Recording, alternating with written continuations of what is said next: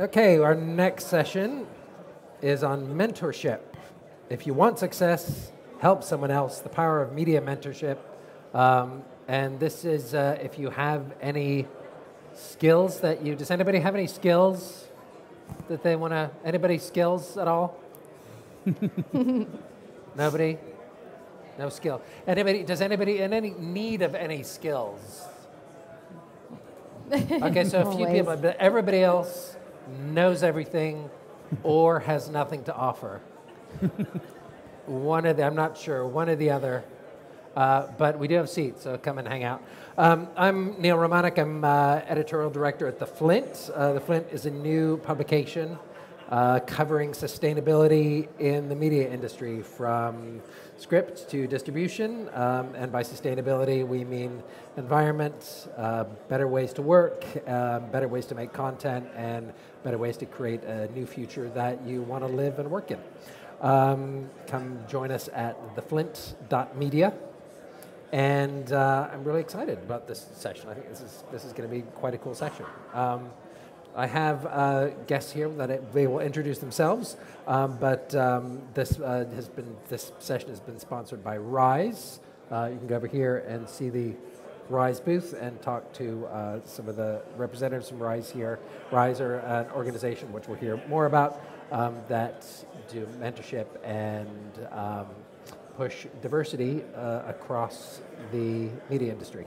Would you introduce yourselves and sort of tell us what you do? Yes. Hi, my name is Andréanne, or Andy, if you speak English. So I work for Ross Video, and I'm a trainer, and also I do demonstration on broadcast equipment. So I've been training for more than 8 years there on live production, lots in newsroom and all of that. So vision mixing, system automation, so that's what I do. So. Hi everyone, I'm May and I'm an engineer at Creative Technology currently. My background is kind of music and touring mainly, so I've just finished on a tour with Robbie Williams, and I'm also a current Rise mentee. Great.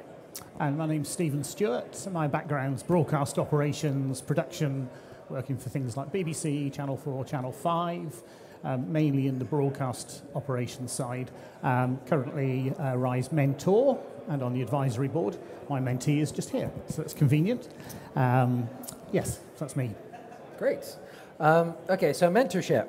Why mentorship? And I guess, again, maybe getting the definition of mentorship down is important too. So I guess mentorship is where somebody with knowledge and information and experience passes that on to somebody who doesn't have that, I guess we could say in the most basic sense. Is that right?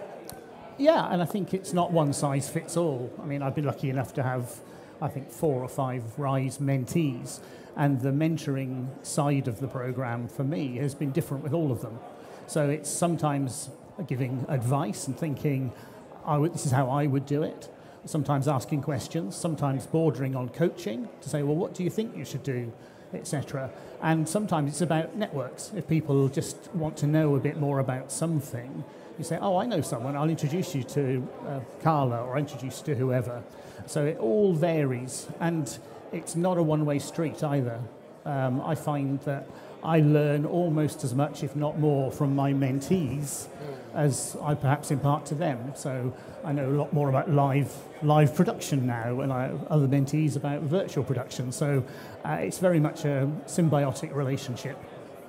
And then, do you want to maybe tell us how you got connected with the Rise Mentorship Program in the first place? Yeah, so when I kind of went to apply for the Rise program, I was in a place where I was kind of unfocused in my direction for my career. I wasn't quite sure where I wanted to go or where I was, and I didn't really have a lot of leadership in the area that I was working in to help me. So I started looking online to find mentorship opportunities to help me get to where I thought I might want to be, and I stumbled across Rise. So it was purely kind of by coincidence that I'd seen Rise, and I started following on LinkedIn and saw a bit of what they were doing with the Rise Up Academy, which is helping people between 16 and 18-year-olds And when I saw the mentorship program, I was like, when that opens, I have to apply. And I did. And at that point, I was like, I'm quite technical. I have a lot of knowledge. So it wasn't so much the technical knowledge that I needed, but I needed someone who would help me get to my next, get short-term goals, long-term goals, medium goals, know how I can go through those and step through those bits to get to my next journey. And that's what I needed from my mentorship. So it was amazing then to have my mentor, Stephen, who was able to help me get through that and also work out ways of maybe new areas that I hadn't considered before. Because I think that was another thing that I hadn't thought of. I was looking at one path only, and that one path might not have been the right one for me to go down, but I didn't know any other way. So it kind of opens up opportunities that I didn't think of before. And it's also not a one-way street. So obviously me and Stephen both learn from each other, but also I have an amazing amount of women that are in that cohort too that I can learn from with past experiences. And I work in a very male-dominated industry. So in the Robbie crew, there was only 2 women that were technical in about a 40 crew section. You're living on buses and dealing with a lot of sexism across the board. And within that, I was looking for people who I could also share that experience with, and that's what I found from my mentorship, and it was what I needed. I needed more friends, I needed more support networking, and we're kind of our biggest cheerleaders, really, which is amazing. That's great. And Yeah, no, I've been nodding because it's really interesting, and I think it's the more viewpoints you have on, even from an outside point of view to what you're experiencing, the better it broadens your horizon.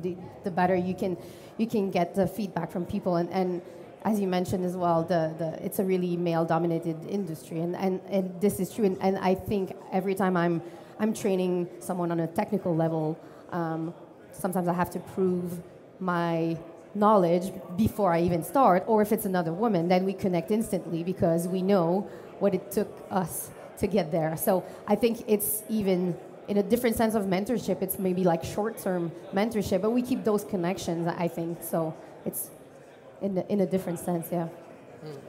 That's interesting. You were saying that like you were looking for mentorship kind of to start with. So you'd kind of come in there thinking, I need mentorship. What was that process, or why mentorship? Why wasn't it just like, so for I'll me, just read more blogs? And yeah, I wanted to have mentorship from people who weren't directly within my area of work, mainly because sometimes when you're in a position, or I was very stressed at the time, I didn't quite know where I was meant to be going, I didn't have a lot of direction. So I was looking for someone that was removed from that, who maybe would have a different outlook across something. And for me, mentorship isn't just one-on-one. So it's not just me speaking to Stephen. And we've had amazing chats one-on-one too about kind of like, we've developed a personal development plan for myself. So I was able to actually have written down goals that I knew I could then achieve. But also working with a group of ladies that have also been through things. Like I was kind of missing the friendship section of my career. I had all of these amazing experiences. I was traveling the world. I was doing lots of technical things. But then I was also like, where do I go? Where do I need to go to then better my career? Where do I need to go to take the next move up? And within the freelance community, that is what you are. So there wasn't any movement upwards. So I had to start looking outwards. And also when you are in a male-dominated industry, there's not help schemes the same. You're kind of, that's your role, that's what you do, you just get better at it. Whereas I was looking for something that was gender diversity based, which is the whole purpose of Rise. It's to get better gender diversity across the technology sector, and also to get younger people looking into this too. So I was looking for something that was specific to me, rather than me just looking in my business. I already know all those people and I know their expertise. I was looking to broaden my network and find people with different expertise. Now, was that the same as you? Were you aware of like of needing mentorship specifically, or was it you were just kind of looking for? So I remember when I started working and I wanted to achieve a specific goal, someone told me, a professor told me, if you look for someone that is doing what you want to do, and then try to get in contact in all of them. So even if at the moment, so I started as an assistant on a production, and then I wanted to do vision mixing. So when I had some break, I would just go up and then I just got introduced to the people, and then ask them, could you just show me what you're doing? This is something that I'm really interested in.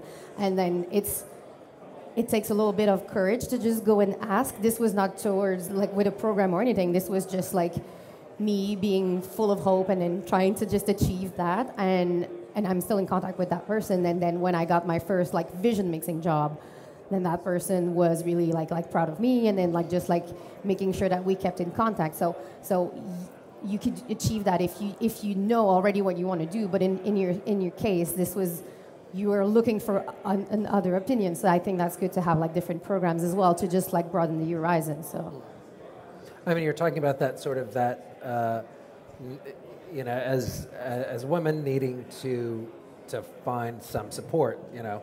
But there's also something interesting in that with, I think, the cliche is that the men are the ones who would never ask for help, you know, or would never think that, you know what I need someone to help me, is not necessarily the first thing that would come to mind. So there's an interesting kind of, you know, advantage that, you know, that you're able to access there, which the old fellas like myself may not.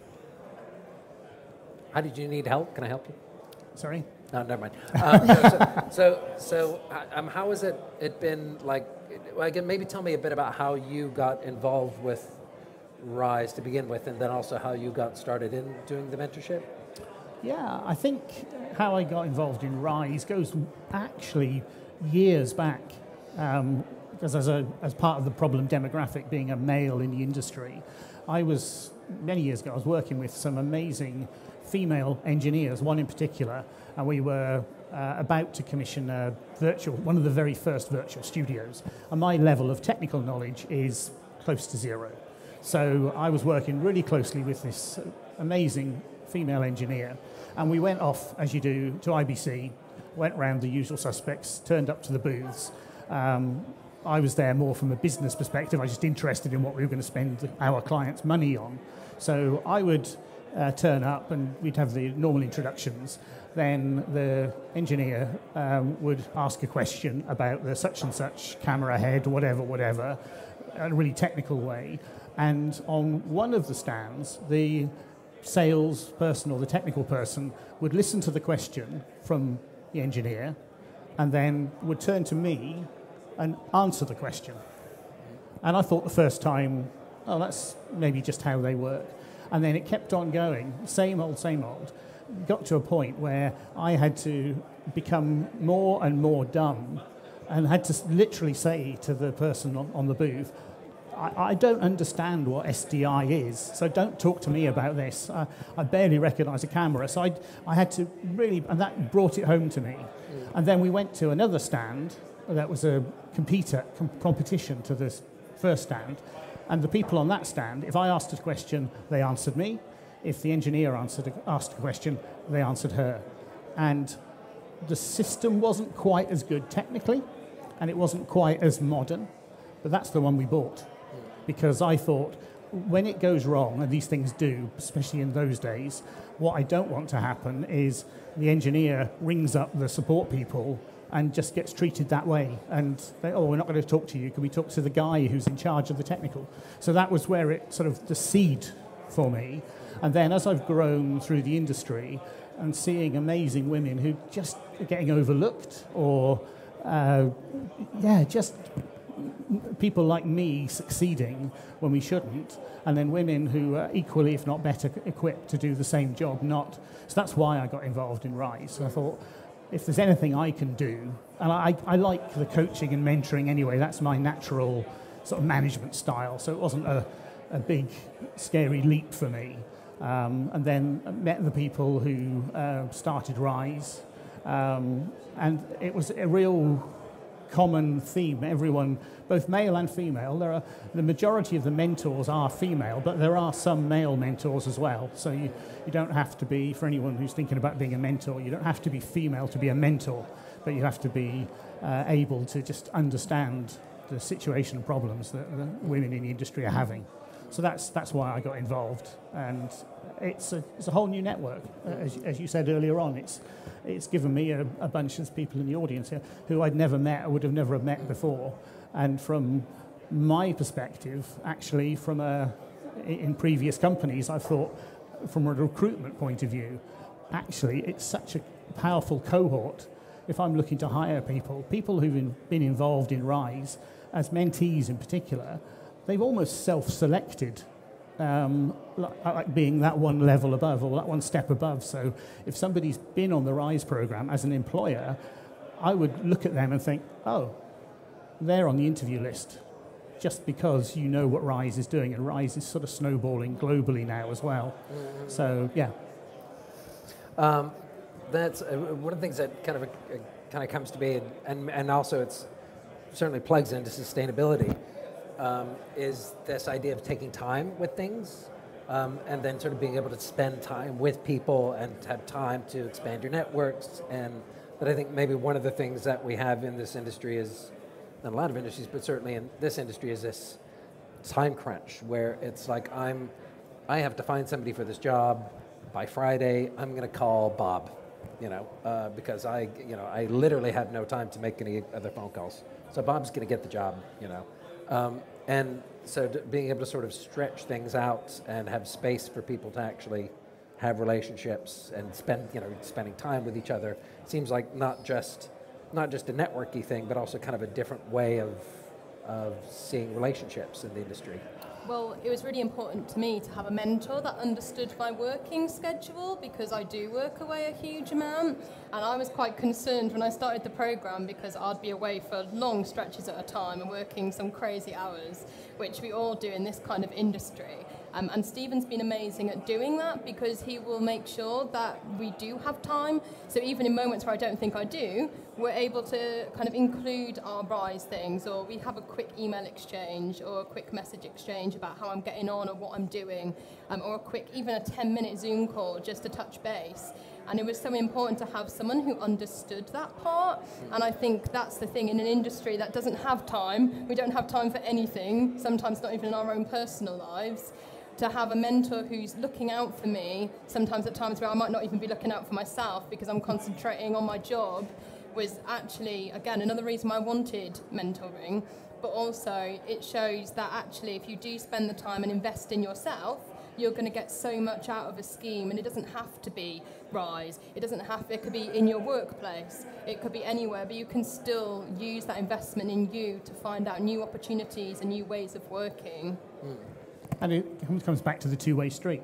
You imagine how great I felt, like somebody middle 50s, saying to friends who I was down the pub with, oh, I've just got to nip out. I'm going to talk to someone backstage at the Robbie Williams concert in Hamburg.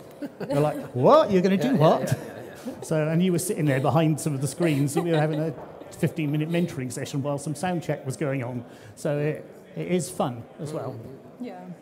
Yeah, and like you mentioned, in this fast-paced industry, you can also, even on the technical side, if you want to learn skills or anything, sure, you can take some time to just go and find a resource and then find some courses and then go to find some tutorials. But if you have a mentor, you can also go straight to the point and say, hey, I need help. I'm going to do this job tomorrow and I have a lot of questions. Can I just ping you for a moment, just have a quick chat with you? So having connections in various different places makes you also more efficient, because yeah, you want to be able to be up to the job, but then do you have a lot of time to spend to learn? We wish we all would have time to spend and learn skills, but I think it's important as well to have the connection to be able to quickly receive the help when you need it. And the other thing as well is that obviously there's so many online learning courses, so I could go on and learn half my job by being online. But the thing is that it's a minefield. You go out there and there's so much information. The good thing about mentoring is that it's tailored to you. It's tailored to how you learn. It's tailored to your personality. When someone else is mentoring you, they can see where you need to be going sometimes better than you can see yourself. So then they can tailor what you need to prioritize and what you need to pick out. So obviously with yours was like a vision mixer, which is where you wanted to go. Mine was more about how I make a career plan. So Stephen was really able to help me in that way, which is something I didn't have in my current job. So it was those kinds of things. It's the personality part of it as well. Like being online, it's not personable. You don't see people. There's no lived responses when you look on a website. Whereas when you're speaking directly to somebody, whether they've done an amazing learning course, whether they've gone online and looked something up and then done a course based on it, it's just having that one-to-one reaction or a group reaction where it's lived and it's real, not just looking at a computer screen. Yeah, you do have this idea that's sort of drummed into us that, all I need is like me and an internet connection, and I'm, great, don't need anybody, just me and the screen, and we're good. But, being in the same, or not necessarily in the same room, but the same virtual room with somebody, and, it seems like a whole different kind of ballgame. Were you about to say something, or were you? Oh, no, I thought. No. Okay. But yeah, so I wondered about that. I mean, how do I find mentorship to begin with? If I'm, there's Rise, okay, great, but like here I am, and you've had that experience too, of, I guess first of all, you have to have that moment of like, I need help, and then how does a person actually go out and find somebody? So I think for me, that's where I did use the online resources. Things like LinkedIn are really helpful because you can search mentorship within that, and then things that are related to that do come up, and then you can find ones that are related to you. But also you can start where you are. So if you're looking to have mentorship, you can look at your own company, see if they do schemes, see if you can speak to someone within that. I worked for a very small company that didn't, so I knew that I had to look outward to find what I needed. And it was very male-dominated in mine, so I knew I wanted something for gender diversity. So I already knew a little bit about what I wanted out of it. So I think the main thing for me is know what you want to get out of that type of mentorship, and being online is your best friend, as well as also connecting with other people and networking, because there's lots of people who wouldn't know about Rise unless we all spoke about it. So it's one of those things where if your company does do kind of mentorship, let everybody know. Like, why is it a secret? If someone wants to also get mentorship, go and speak to those people as well that might actually be able to help you. So like you went and found that for you. So it's about going out and finding almost what you want and finding the people that can give it. Yeah, and unofficially we have I have kind of been like mentoring when we have new employees in the company, when we have like new trainers, I will like guide them, and then it's not like on the technical terms because they're like technically qualified, but also on the tips and tricks and how to do that. So with my job being a trainer, we all know, and you spoke about that, how there are different types of learning, different personality will learn in different ways. So that's where I normally will go with one of my new colleagues, and then I will just try to guide them through that, because that's not something that's like that you get. So you might be like really good at vision mixing, really good at like producing live graphics, but how to teach and how to communicate to people depending on where they're at, and also teaching adults vary from teaching like any kids or any children. So I think that's like it's important to have someone who can also point at you like the things that you're doing good, so keep doing that, and the things that you should try maybe to reinforce. So I think that's, yeah. And I think the other thing to note is that we're always learning.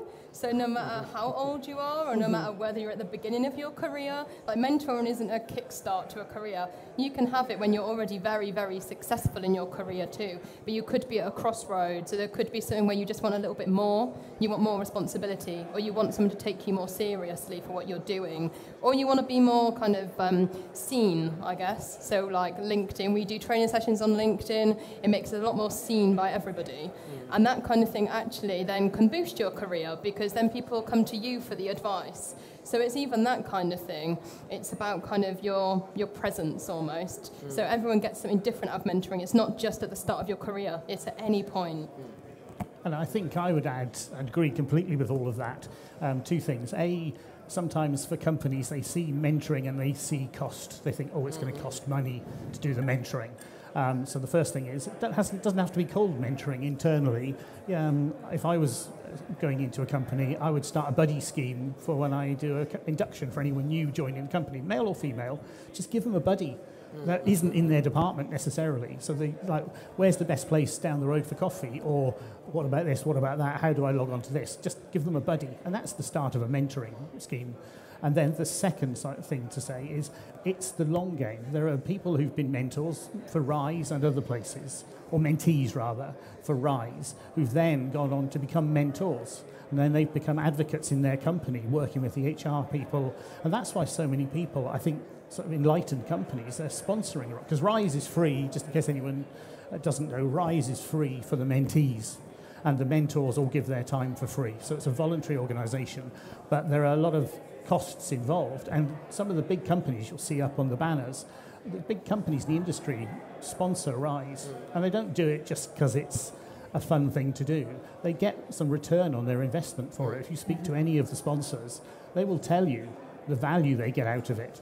And I think for smaller companies, this isn't about May's company in particular, but more generally, if you have a bunch of very successful individuals, they tend to get promoted into supervisor roles or manager roles, and sometimes they don't get the training they need.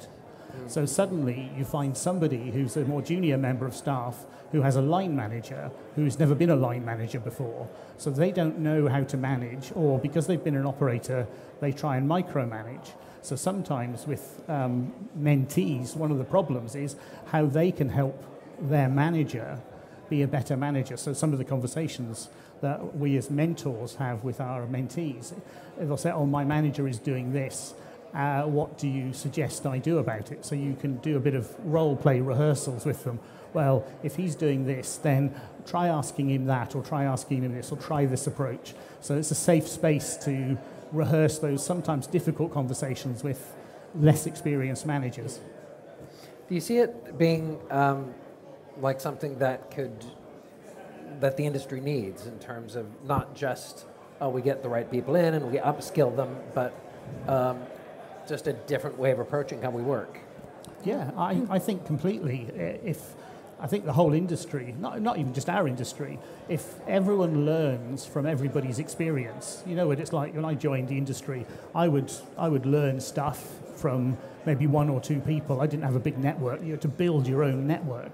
Whereas with mentoring, it sort of snowballs. You sort of, like, I know May is a mentee, but then I know May's 25 other cohort mentees. So suddenly I know 25 people, 25 women in the industry who I otherwise wouldn't know across different things. So mentoring is more than just the sort of one-on-one sessions you have. And it's those people that you might not have actually naturally crossed over with. So in my industry, I wouldn't have met some of these ladies unless I'd been with Rise. And all of a sudden, my network is now open to a huge array of other people in different areas, different industries.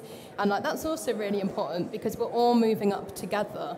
So at that point, when we get to the higher areas of our careers, we have a contact here, we have a contact there, and they're contacts that we wouldn't have had before. And that is what's amazing about Rise itself as well, or going via an organisation, because they do have those contacts. I'm now linked to a lot of people from the previous cohorts as well. So the network isn't just yours, it's everybody else's and their mentors, and then yours before that and their mentors.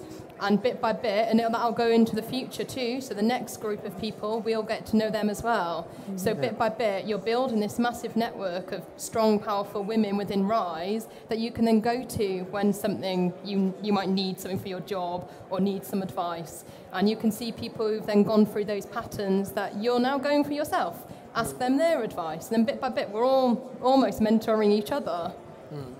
And as my company participates, does the participation in Rise, and one of my male colleagues, he's a mentor, and I was chatting with another colleague who was asking me, why is a man mentoring some women? And then it opens up the discussion, and I said, well, he has some valuable knowledge, and he's a business development manager, so he has some valuable knowledge in the industry, and I'm like, this is not a woman-only organization, and you certainly proved that, but it also opens up the discussion, and he's one of, he's in the higher ranks of the company, so then other people can see, oh, he's mentoring, so he's actively participating in changing what he can, and then that opens up the rest of the company to say, oh, what is this organization? Can I do anything? And as you say, the company invests perhaps time in that, but what the return is far more than that. It's just trying to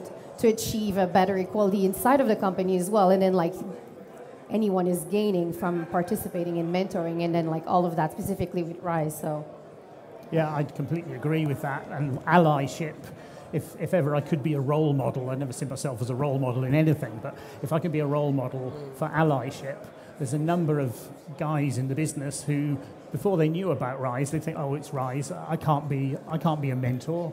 I'm a guy.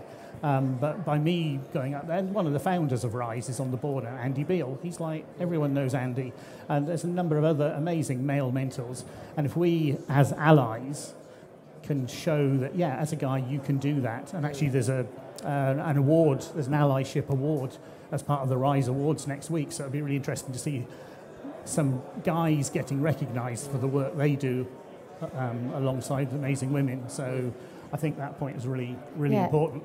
Men and women will benefit from more equality and in all sense, not just gender, but just like equality and then more perspective. It's never a bad thing in any industry, I think. So yeah. So then, if I have something to give away, and we all do, whatever you have, how do I do that? How do I mentor people, or how do I collar people on the street and go, hey, I've got something to tell you? Or what are, I mean, that would be a bit weird. You can be a Rise mentor, but are there, if I'm, I've never heard of Rise, I've, come to the industry, I know that I've heard about that mentorship is a thing. How can we incorporate that into what we do? I mean, where do you start with that? I think with mentorship, like you said, it doesn't always have to be under the title mentorship. So it could even be like, at the moment, in where I work now, Creative Technology, it's quite a large company. We have a student placement, and we also have a very recent graduate who are learning. They're at the beginning of their career. And at that point, you're kind of not mentoring them, but you also are, because they're looking to you. I'm an engineer, so I'm a few roles higher than they are at the moment. But you're always training, and even with training, that is mentorship. You're helping them, and whether that's helping them technically or whether that's helping them tackle different things. One of them did say to me, because I was discussing with them like how to get through the door. I graduated 10 years ago, and the industry has changed since then. And one of them said that he went to university, and uni gave him the foot in the door, but how does he get through the door? And I think that we can all do a little bit better about helping people through the door. And at that point, it's like, how do we help? And he basically said, well, the thing is that lots of big companies and small companies have an email address for freelancers. Freelancers email in here. But they don't have an email address for new people entering the industry. So all of a sudden, he's then with kind of thinking, do I enter the freelancers one and put a cheeky email in? No, you don't fit that description, so your CV will never be read by the right person. But why aren't companies making a newbie one? Why aren't they filtering those people? Because when you do need your runners, when you do need those people who are the lower levels, you'll have a pool of people you can speak to who are interested in that industry and your company. But you as companies need to also put yourselves forward. Traineeships and making sure that you're training the next generation of people. So mentorship doesn't have to be when you're struggling with something or when you're midway through your career. Mentorship and training go hand in hand, and that can start at any point. But in some ways, the companies also have to be forward-thinking enough to be able to provide that and do that for others. So mentoring can help from the very basis of your career. You can have someone who comes in and then you just take them under your wing and you show them how the company works. You show them how your journey has started and ended. And you just support them in whatever they need. That's also mentorship, but it doesn't need to be under the banner of mentorship because you're still helping. Exactly. It just means to stay open and show that you have some bandwidth to take, just to ask if they have any question in the future, in now. You never know when they may need your help, but just when you are in contact with someone and if you're sharing some of your knowledge, your experience, just staying open and then let them know that they can approach you if they have any other question. Or if you know someone who you think, oh, you know what, they would have like great answers for you, or they could be like a great like ally to you, then just like make the connection and then just try to see a little bit like outside this moment that you're doing. This is training, or this is just we've just met, but then what else could there be? Put questions out to you guys. What do you need to know about mentorship or mentoring or being a mentor? Yeah, we're ready. Anybody? Oh. I'm very good at waiting in the silence until somebody speaks. So you're not going to get away with not asking a question. To May, what would be your top 3 highlights from the past 6 months of the programme? So for me personally, I think that I have built so much confidence from joining the Rise group, basically. I've had so much before I joined Rise, I was in a stressful position and I didn't know how to deal with it. And then I met some amazing groups of ladies and my mentor, Stephen, who was helping me to get through that part. And my outlook has totally changed. So the confidence, number 1, because I'm able to feel like I can now tackle anything, basically. Number 2, I would say was probably we went on a group Rise retreat. And we all spent a weekend together, including Stephen, who was the honorary lady there too. He joined the Rise retreat, and basically he was there with all of us, and we were kind of sharing all of our experiences. And we went up to kind of near Leicester, and we were like having a wonderful kind of time all together. And it wasn't about work; it was about joining our bond. So we're kind of now a massive friendship group, which is like amazing. It was what I joined Rise for. I wanted to have more friends, basically, especially female friends in the industry. And I think the other thing with kind of the Rise team, number 3, would be that they're kind of always going to be your cheerleaders. So when Rise ends for us, our group doesn't end.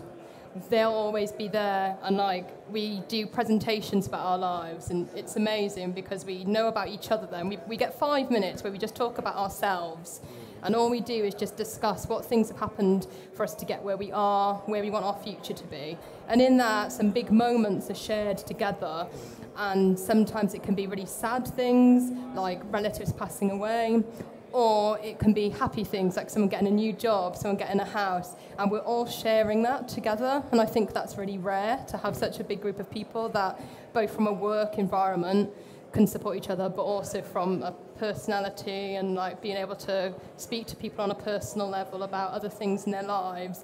To get a mix of both of those things is so unique to Rise. So. Yeah. And are you going to mention the book you wrote, your headings of your book? So Stephen set me a task, which was quite interesting. But when we first joined Rise, he told me to think of like my life as book chapters and to write out the way that I see my life in the past, how I see it now, and going forward where I see it too. So because I work in live music, I framed mine all around the music industry and different album titles and kind of different like singles. And it kind of shaped my life. So I was looking at it and being like, right, okay, this is when I entered the industry or before I entered the industry. This is where I am now. And then Stephen said, write the future. And at that point, that was when I kind of thought to myself, oh, okay, how can I make this book more interesting? And then we kind of thought about it more from a serious view of, okay, so you've written that down as your book title, but how are you going to get there and do it? And that pushed me to actually then kind of in some ways change my job, get a promotion, move up. And it was all from an exercise of writing a book title because it made me focus on what I wanted, but in a way that was actually quite fun. And I want a signed first edition when you finish those chapters. So where did that come from, that idea to do that, exercise? It came a bit organically because May was so passionate about the music and the live event stuff, and then the way you described your life to me in the first instance, it was sort of broken down into chapter headings. I know you didn't do it that way, but it sort of just came organically. So there's no one size fits all. You weren't like you didn't take out your guidebook, your Rise Mentor handbook, and oh, there's a good idea. Another job for Carla. Now, I think it would be really difficult, actually. Obviously, there's sort of things that need to be done from a more corporate point of view. But I think if you did have a handbook, you'd lose some of the personality around it, because it is about matching. When people apply to become a Rise mentee, it's not just you apply and you get it. It's quite a process. You have to win. You have to win your menteeship, and then the team, Carla, matches the mentors who volunteered with the mentees. So if there was a handbook, I think that wouldn't work. You'd get a very sort of vanilla type of almost an online experience. KPIs and stuff like that. I think the other thing is that when you're in a work environment, it is all about kind of your targets and where you're aiming, and obviously your bosses have your own personal targets for you, but Rise was about me. It wasn't about what my work wanted out of me, and it wasn't about what other people wanted. It was about what I wanted, which I think is quite rare. Sometimes we're in the work where it was about oh, well, we need to do this because the boss has told us to do this. But Rise was about myself, and it was about how I get there, and I needed help to get there, and that's what Rise gave me. And it's one of those things where you could go internally to your boss and try and say to them, oh, I need this or I need that, but they might not even know what their own company offers. And at that point, Rise is there because it can help you get to those places. Some businesses are obviously really good and do offer that internally anyway. And I think that's something that businesses do need to think about, because we're in a position now where people are career driven and they do want to do better and they do want to work their way up the ranks and they do want to try and get more responsibilities. And how do we facilitate that? And some of that does come down to your boss, and some of that does come down to the business you're in and how they can move you upwards. And Rise just came at the perfect time for me and gave me a huge amount of confidence and contacts and all of those different things. And it was Stephen and also the group that I share with that helped all of that. So, Yeah, and the interesting thing is once you've got people up to a certain level, once they've been mentored, then what next? Because you get them excited, they get promoted, they get new roles.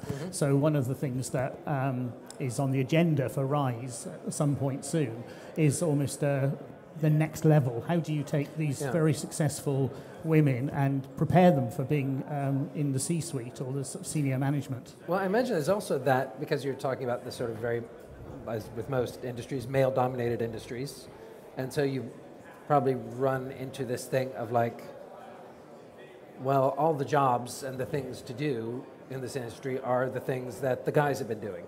So that's the way it's built. It's you get to do what the guys have been doing. So, I mean, do you start to maybe get into this position of inventing something new that hasn't been what the guys have been doing, whatever that is. So you I think start to move into uncharted territory and maybe invent your own path that hasn't been done before. Yeah, definitely. I think a lot of the time, especially in the industry, there's kind of this ladder, and it seems like everything should be linear, and that's the way you go, and that's the way it's always been done. But my journey's not been linear. When I graduated, I had no contacts, like many people don't. I didn't know how to get into the industry. And lots of people, when they leave uni, are quite lost because it's gone. All their support network has gone, and the things they were doing to upgrade their technology knowledge and all those things, they're gone. They don't have the license for this bit of software anymore, and they don't have that anymore. So it's kind of thinking about how do you encourage them to find their own path. When I got into TV, it was 3 years after I graduated, and I'd worked normal jobs in between that time in the civil service, just doing admin. And it was after that length of time I actually had the confidence to apply for work experience. And I was like, no, do you know what? I want to try and get in this industry. But from that, just me applying, I got it. I then got more work, and bit by bit I stepped up through those ranks and then slightly moved over to live events, which is a bit of a different swing.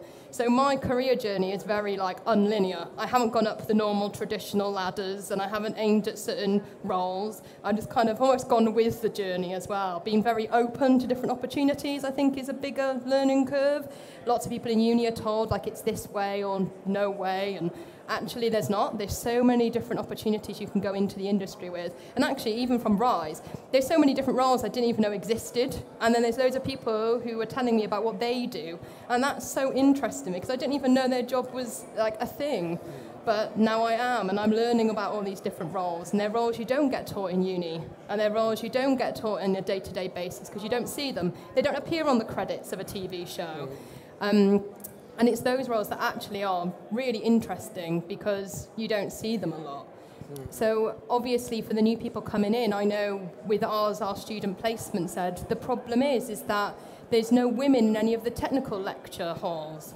And I was like, oh, so what do you mean? And she was like, well, if I go in and do a technical placement for a project for 3 months, my lecturer's a man, and I'm really technical, but I don't see myself represented. So it's like, how do we balance that for people who are coming in or in uni or in college to think that actually I can do what they're doing, and they just need to see themselves doing that. And I think that's where we are. It's maybe finding your own path and being very open to the fact your path might have very different avenues off, but also finding a way that you're represented. And you think then from seeing other people in strong positions that you want to be in, that you can do that too. And that goes across for diversity. It's not just with females, it's any type of diversity you have. People need to see themselves being represented in those fields. Yeah, it's a really important point. And diversity, I didn't go to university, you did go to university, but you don't need to have gone to university. So, and that in a way is almost, it changes the diversity. There's a certain cohort of people go to university still. So if we can get people in the industry of any gender who haven't been to university, that naturally increases diversity in the widest sense. And that, you mentioned it, one of you mentioned it earlier, another thing that Rise does is the Rise Up Academy, which it talks to your point. So go into schools, and we've done everything from, I think we did 8, 9, 10-year-olds at one point, get them interested so that, to your point about what is a broadcast engineer, no one's at school when they're 9 saying, I want to be a broadcast engineer. You want to be a train driver or a vet or a doctor or a nurse or something. So go in at that level, help them understand. And some of the feedback we get when we go in and we give kids a TV studio and a bunch of flight cases and some technical drawings. We give them a 5-minute lesson on how telly works. And then they build it. They literally build this TV studio and then they record a quiz show. And they do it faster than us. And they do it faster than us. And the funniest thing of all, we were doing about 4 of these, and it becomes a bit formulaic. And we were doing one in the afternoon, so we thought rather than waste time, we'd wire it up so that we could just do the session more quickly for the afternoon. And the lunch break was ending, and it was getting closer and closer, and nothing was working. And everyone, and there was technical people there as well as me, so people who are camera supervisors and engineers, etc. And we couldn't make this work, and we were starting to think of a plan B. How are we going to do this afternoon? And one of the people from the morning, one of the sort of maybe 11 or 12-year-old girls came in and saw us all scratching our heads. And first thing she said, she looked over the back of the vision mixing desk and said, oh, that's different from this morning. I'm like, what? Why? What's different? Well, all those wires were in those sockets this morning. Now they're in those ones. So we plugged all the cameras into the outputs of the vision mixer, not the inputs. And it was an 11-year-old who came in and told us how we got it wrong. Yep. And that's not a made-up story. That is true. And so that was somehow quite liberating. It's like made them feel really good. And yeah, we felt a bit stupid, but we're old enough and ugly enough to say, hey, you got that right. Right. It's so, when you're 11 years old, you can be a mentor. Yeah, well, I think we're all mentors. I think whatever we do, everyone's a mentor. 11-year-old is probably a mentor to their 8-year-old brother or sister. Well, as they say, your child is learning from you as a parent, whether you're trying to teach them or not. So absolutely. And we have to end here, so do you want to have the last word? I was going to say that's exactly what happened to me. How I got into TV is that we, back in Canada, my high school, we were doing a TV production, and because I'm quite chatty and doing improv, they put me as the host. And I hated that. I didn't want to do that. But the part that was really interesting is when they got all of the road cases and then starting to just like cable things. And I spent like the day not rehearsing at all for what I was going to say during the TV show. And then just looking at the wires, asking questions. And my teacher saw that and she said, I think you should visit a TV station. Maybe this is what you should do, because I didn't know what I wanted to do in life. So exactly that opportunity now, just to see that, they completely put me in something else, because it's like, oh, you're chatty, you're just going to be the host. And couldn't do a good job. It was horrible. But out of that horrible experience hosting a TV show for the local community channel, then I got the idea to go into broadcasting and then television. So that it does work. You just need to bring it to the people and then broaden the horizon. And it's those tiny moments can make a huge difference to people. Anyway, thank you so much. Join me in thanking our guests.